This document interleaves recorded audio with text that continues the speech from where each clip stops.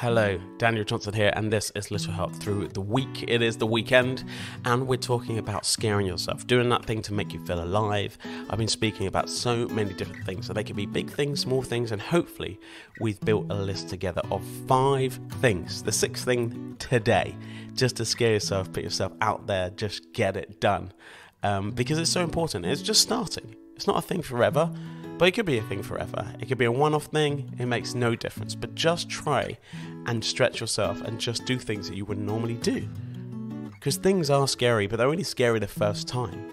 Do you remember swimming?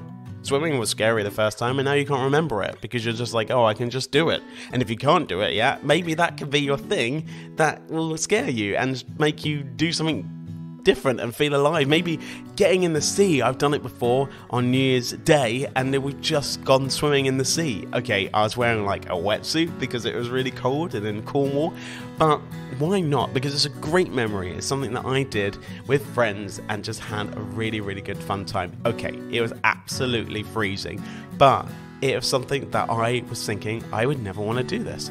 And the people on the sidelines thinking, oh, I wish I did that. I wish I was brave enough to do that. Well, be brave. Be the best version of you. Because I believe in you, so you should believe in you. It makes sense, doesn't it? Anyway, it is the weekend, so please enjoy it. Try and do something that scares you, makes you feel alive.